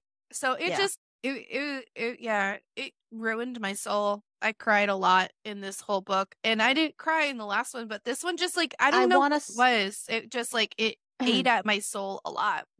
I want to say on a positive note, I've ranted about this in the past. Kindle Translate is not great. For whatever reason, they don't use Google Translate. They use like a Bing translator, and it sucks. So like if you're trying to do any kind of Russian or Polish or Turkish or anything Latin, or there's a whole list of stuff that if you need translated in a Kindle book, you're shit out of luck. Every single time there was Turkish in this book, whether directly or indirectly from the scene, it was translated out for the reader. And liked that there was a lot no question. Too. Yeah, no, I like, especially when they were talking in full sentences. Like it was really, it was so nice to read. Sometimes it was incorporated in because they were translating it for Neri, and other times it was just literally just given to us. And I really enjoyed that and I did appreciated that immensely. Yeah, it helps, especially as a reader, to have that because, like you said, especially when it is a language that Kindle sucks at. Right. And like, I know that she has a list of translations at the end of the book for you, but I don't want to have to switch. It's easier this way. Right. Exactly. I don't want to have to keep switching back and forth between the two or screenshot and then like pull it up as I'm reading. So I do like when somebody puts the translations at the beginning. No. Like, also. I'm glad that it's in the book. I'm just saying, like, it's also nice to have it translated throughout because they don't do it to every word. When they're saying like 1 or 2 words here, which they've repeated over and over again, like they're not going to obviously translate it back, but so props where they do on that one. Yeah. So, but because this is an ARC copy, again, same thing we did for Lunamare. We're not going to pull any Amazon or Goodreads. Amazon won't have any, but any Goodreads views or anything. This one, rating. It will be out by the time this comes out, but we are reading it and recording this when we got them before. So that being said, I hope you enjoyed Duet. We did, even though it was a heavy hitter. Who's your favorite character? Honestly, Teddy and Eddie. I absolutely loved them. I liked that they were more in this book than in Lunamare. They were so good to Neri and such good friends to her and like really, really did what they could when she was spiraling to have some semblance of normality for the kid. And they were so understanding and they were just good people. And I loved them for that. So I really enjoyed Honey too, and yeah, Billy. and So honestly, her the dad's background still top characters were tier. great. So yeah, definitely for me, Teddy and Eddie, Honey and Billy, they were great, but Teddy and Eddie definitely. How about your least favorite? Well, obviously Zara sucks, and obviously Sem sucks. So I'm gonna go on a strange. I was gonna say you're gonna get controversial on us. I'm gonna go on a strange limb here, and I'm gonna say, especially since what I said on the last book about like who I liked, I'm gonna say I did not like her mom. I changed my team because in the last book I had said she was probably my favorite, but that I felt like maybe we missed the behind the scenes communication, possibly. We did not. We learned that in this book. She just sucks as a mom. She had no clue what was going on in her daughter's life. She does not communicate well with her daughter. She was blind and oblivious to everything. And that's probably why Neri's a shit mom, because I'm just full circling it. Plus, she's super obsessed with her husband, her job, her own hobbies, and that's fine as a human being. I'm just saying, I felt like she was not a great mom. So that can kind of feed into why Neri was the way she was with her own daughter. Exactly. That's where I'm going with that. So Zara was obviously my least favorite. And of course, like Neri talks about how they did make up as friends and they get coffee every as week. Adults. As like way adults. I say adults. They're adults in this book, but I meant like way later. Oh. I fuck Zara in the ass with a cactus. I don't care. I am gonna get real controversial here. My least favorite character is second half Neri. I don't like the decisions that she made. I don't like the reckless. Just hear me out. I don't like the recklessness of the behavior that she did. I understand that she is heartbroken and this. And again, as an outsider and as a mom, that shit put me off. And I get it as a character and as the character building that she was done. I don't care. And I understand how she was raised, but she was reckless. She didn't give two shits about her own kid. It felt as if she was just like throwing her daughter away to Teddy and Eddie. I knew that she knew that they would take care of her, but like it just felt like there was so much trauma going on. I get it, but the decisions that she made me not like her. And then like towards the end with the selfishness of if you go, I go. And so like, here's your option. Ultimatum. Either you go now and I also go with you, or you can wait and he's in fucking pain and like his heart is not great. And she's like, or you can just wait and then I will take care of it for you later, which whatever. But like the selfishness that she had in the second half of this book really put me off to Neri.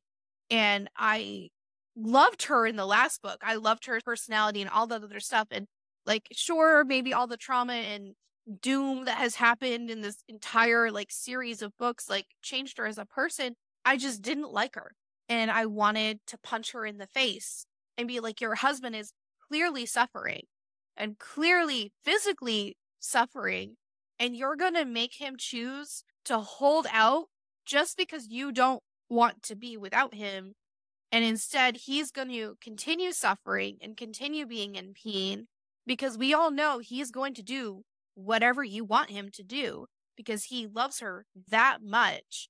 Like, it was just her selfishness I didn't like, and that put me off of her. I don't usually not like a main character, and I liked her up until part of this book, and the stuff she did really rubbed me the wrong way, and I think the shit with the daughter like put me over the edge.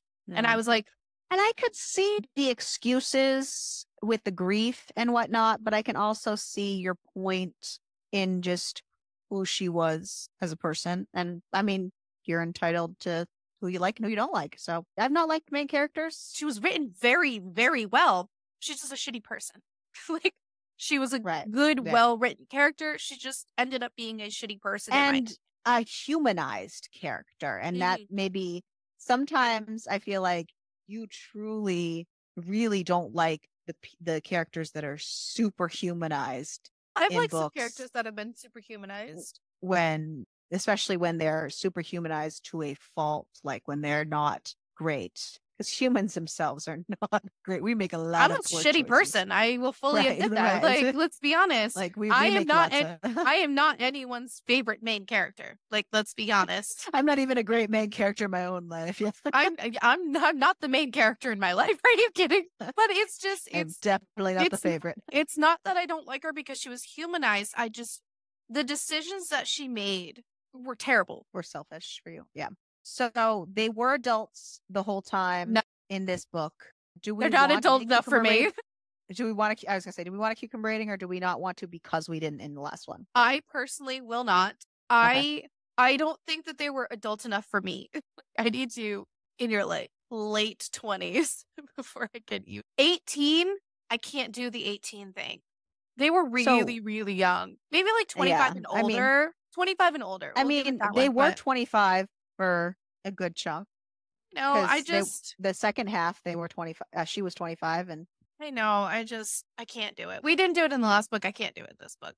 Okay, we'll leave it up to interpretation. I will say though that to us 18 is that adult age. Oh, but to Australia is 16, so it's even more for them. It grosses me out. I'm also 33, so I can't. When I was in my 20s, absolutely, I could read an 18-year-old banging people, and I'm like, yeah, this is great. Oh, it's definitely not my preference at all. But now, as an adult, it's different. So obviously, like, if you read this and you are younger, and that's fine for you, that's great. It makes me uncomfortable, and I don't want to read it. The only issue I had was the word speared, because I don't want to hear of anyone spearing anybody. And that's all. Just to notate, Amare plays in because Amare was the underwater biosphere that they built, but Amare is the charity that they created to give back to the earth and the community and the sea. So I just wanted to explain where kind of that fit in with the book. Oh, I had one other thing, and I remembered it as you were talking about things. It plays into 3 again. It was 60%. And they were talking about how they were joking that Lunamara sounded like a cult. And she goes, oh, after all, we have the same morals and stuff. And she goes, a story for another time, I'm afraid. This interview is already long enough to create a book, 2 books, a trilogy even. And I was like, is there a 3rd book coming out? That's all I could think of. It's okay. On that I'm just saying, it's not. It's a duet. It's fine. No. I'm just saying, when that happened, I was like, please don't fuck with me here. I can't go through anymore. On that note, I do hope that you went through this duet with us and went through this journey with us. It was worth the read. It was worth the ride. If you have not, take it now. We hope you enjoyed this fun, random, weird ride of emotional. What part torture? Of this was fun for you? This is so sad. And it was I don't great. think I can cry anymore, so that was fun. You're going to cry again. I already know it. It's fine. I am ready to read some palette cleansers for myself because I am sad. Yeah. But we didn't even rate it. What are we rating it ourselves? I gave this book 4.5 stars because of the ending for me. While I understood what was trying to be accomplished, I just didn't like the present Aslan thing. So yes, they were my problems, but that's why I knocked it down to 4.5 stars. I am sitting at a 4 for just a variety of reasons. It was good. I liked this book a lot. The ending really knocked it down for me. And I think just Neri sucking as a person. I don't know. I liked it. It was very heart-wrenching. I liked the twisties and turny things, and I liked it. Made me think. There were parts of it that I just liked the other book better. It didn't do it for you. Yeah. Yeah. It still was a great book. Do not get me wrong. I will tell everyone that they should absolutely read this book. You got to read both of them. That's fair, though. But in my personal opinion, like, it didn't do for me what I wanted to do for me. Like Arielle said, the ending, I wish, It was cathartic for me. So it was definitely up there for me. It was a like good second half of this long life story. And I'm glad that it wasn't cut short to like kind of end the story, and they did flesh out stuff. I felt the personality change in Neri from last book to this book, especially her as an older person. Like, she was sassy to begin with, but like it kind of got like she had been broken. I understand that. It just, I don't know. It was still a good book. It just is a 4 for me instead of, I think Lunamar is a little bit better. It was still good though. And I will not knock this book at all. It's well written. Characters are fleshed out pretty well. Like it was good. I just had my own issues and they're my personal preferences. Read the damn book. So our next special, we are doing something kind of funky and we chose our own book. We kind of said no to the wheel and said, nope, we're going to read what we want to read. And we are reading our own book. And I'm going to make fun of Krystal for like a half a second because she makes fun of me enough and make fun of myself at the same time. So it kind of goes full circle. She makes fun of me on a daily basis. It's fine. She gives me shit all the time because though she hasn't done it in a while and I appreciate it. But apparently, though, I don't think I do because in my mind, I screw things up all the time. So I say the wrong words all the time. But apparently I say words all the time that she thinks I pull out of my ass. And where are you going with this? I'm working on it. Okay. None of this is making sense. That she thinks I like dictionaried them or something before the conversation. But thesaurus. I see, I'm not smart enough for that. I can barely remember. Fuck you, what you're I'm a saying. Teacher. Get fucked, Arielle. I can barely remember what I'm saying. But I'm saying I can barely remember what I'm saying in the sentence. Never mind. Let's look something up to maybe use really. So I notated just a little tidbit for next special. There's a word in the next book that I had to look up in the dictionary. You're welcome, Krystal, because I didn't know it. It was amalgamation. And I'm going to find a way, one way or another, to use it in a sentence for you because it's a new word I learned. Don't ask me what it means because no, I'm just kidding. Go get thoroughly fucked. Can you arrange that? I could. Just kidding. I'm just kidding.